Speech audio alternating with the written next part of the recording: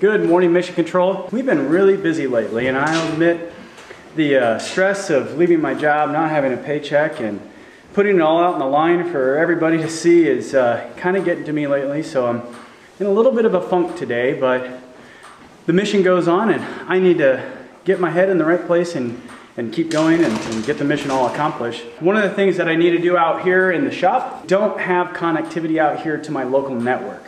So it's kind of like Battlestar Galactica. I don't like the idea of having everything connected to like the internet to where people can get in and Cylons can come and attack us.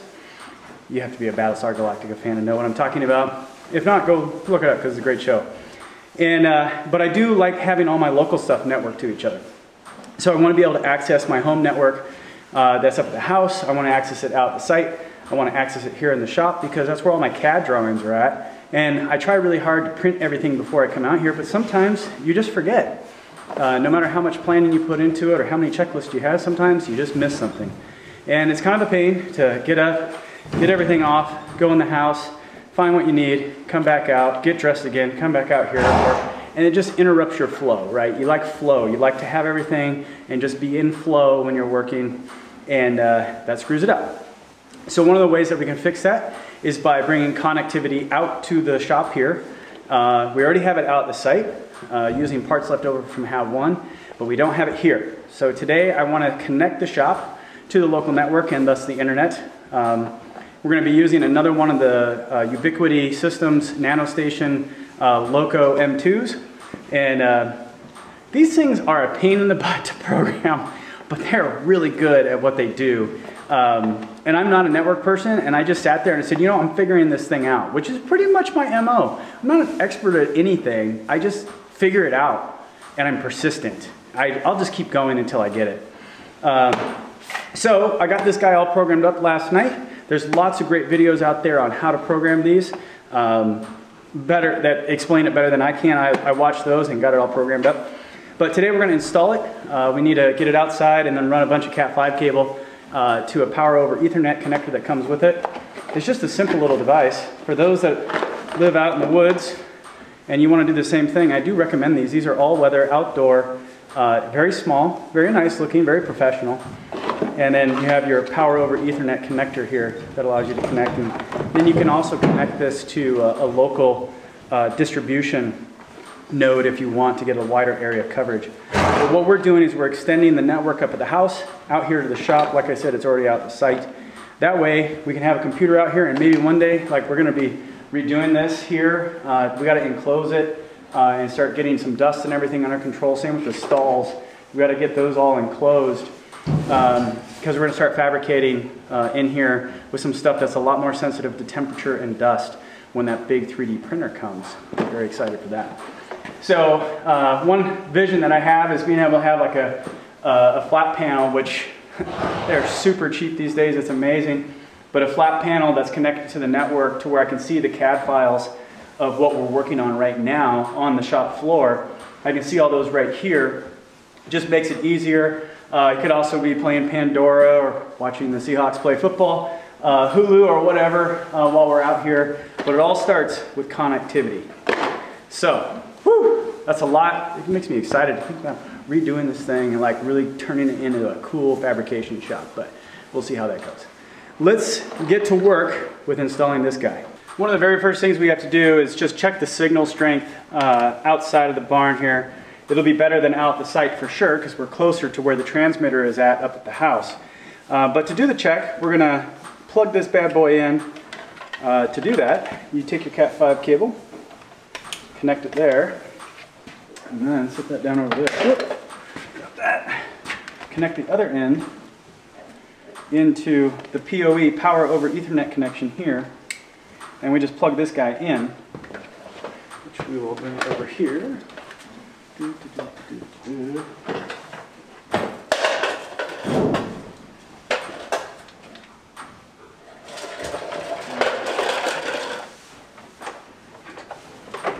They are tough little guys, so it doesn't hurt having it drag along.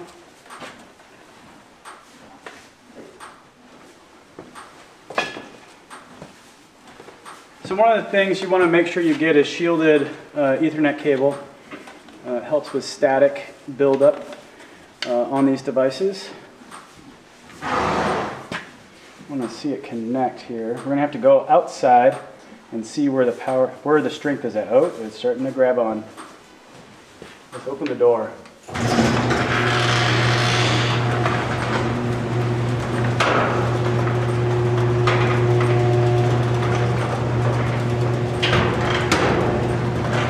There we go.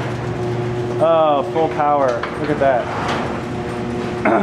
So I'm pointing almost directly at the transmitter up at the house, and I have full power, full signal here, which is great. So I can basically mount it anywhere outside of the shop and bring it in and plug it in here, and we're going to be fine. So I don't have to do any crazy installation stuff. But I got the pole mount for it. So now it's just a matter of finding a nice spot outside. Cut lots of signal here. This is great. Welcome to day 2 of this project. Thanks to fast forwarding in YouTube time and a long time in my time. We're here today. It's a little bit colder out, and we've had to install the access point. So we have the repeater, and then we have the access point, and the access point did not want to work yesterday. It seems that each of these Ubiquiti systems devices that I have really likes to push my patients to the absolute breaking point. There's always one little setting somewhere. Oops. Internet's working. That was Pandora. Okay, so there's always one little setting somewhere that I screw up because I'm not a professional network engineer, and these devices are pro level. They're not something you would go buy if you have zero idea what you're doing. Now I do have some idea of what I'm doing, but I'm not a network engineer, so there's some settings that they're buried deep, and you gotta find them, and if you mess them up, then it messes everything up. I've messed it up quite a few times where I had to factory reset the devices so that I can start over because I didn't do things in the right sequence. So I figured that all out, and got the access point out here. It's working. Green is good. Green light is good. This is all just kind of temporarily set up here. I've got the repeater out, line of sight to the house, so we're getting a really strong signal out there. And our next step is to actually mount the repeater and then start routing cables. And I'm thinking I'm going to go ahead and put in a new outlet as well and mount all this stuff up somewhere up in the ceiling out of the way. But we're going to route everything first, see how it all looks, and then make that call. So that's the next step. Whew. And it is taking forever to do this. But the nice thing is, once we get it all done, it'll be done. You don't have to mess with it because they are pro level devices. And we had them out in the hab. And once they're set up, you don't mess with them. They just work, which is great. And then we'll have Wi-Fi here. We'll have Wi-Fi out the site, and we can start doing some pretty cool stuff as far as networking and sharing information. So I don't have to go back and forth to the house all the time and get documents or, hey, I forgot this, drawing. I could just pull it up digitally and look at it, and maybe even start doing redlining the digital process rather than actual handwritten. But whatever. We got a lot of stuff to do. So let's get started.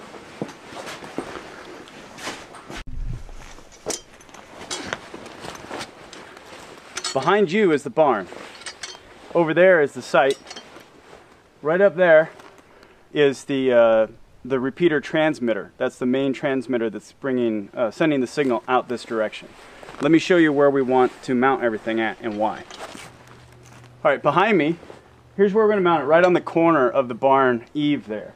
And the reason why is that has a direct line of sight up to the transmitter, and it's also in the same, I won't say line of sight because there is some blockage, but from an RF standpoint, it is line of sight with blockage out to the site. And what's cool about these Ubiquiti repeaters is that the way I have them set up right now is they can act as a mesh network.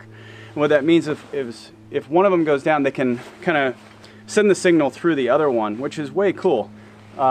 It just gives you a stronger network. So you don't really have to do that, but it's way cool to say mesh network.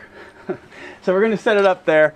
It gives us a great network, gives us great location, and then we're going to route all the cabling and everything up and through the barn. Should really put a level on that.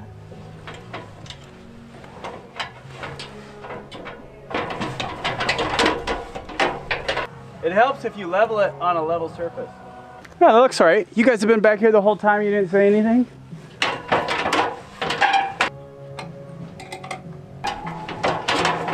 All right, so we got it mounted. Now we have lots of cable routing to do. Get it all tacked up in there, mounted behind where you can't see it, hopefully.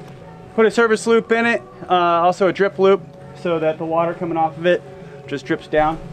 And we should be good. We should be good after that. The good news is that location right there is getting 100% signal strength.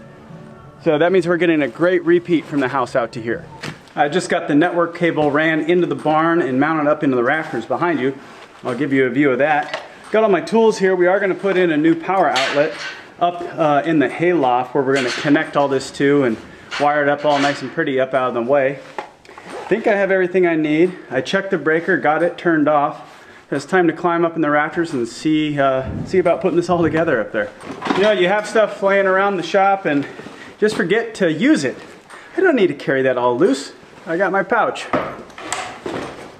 Done installing everything up top there. It turned out really nice, very happy with it. Got the access point installed up top, so we're broadcasting to a lot larger area. Got all the power source put up there, put in a weatherproof box, which is way better than what the previous owners did with this place. They just put outlets in and didn't cover them, and there's a bunch of hay, so that's not good. Someday we need to redo all that sooner than later. I've got the UBIQUITI app here on the phone, and the access point is there. Everything appears to be working correctly. We've got the SSID, we've got the Wi-Fi network, it's going. Let's see here. We've got Pandora. So the internet is now out here. I'm gonna do some testing. Obviously right here I've got full signal, but wanna see how far this whole thing goes before we lose service out here. So really happy about this. All right, so I did a quick range test, and when the door is open, you can, man, this thing pumps out the signal. It's everywhere. So again, that's a UBIQUITI Networks access point. Really, really nice equipment once you get all the little settings figured out and you're done bashing your head against the wall because you screwed up one little thing.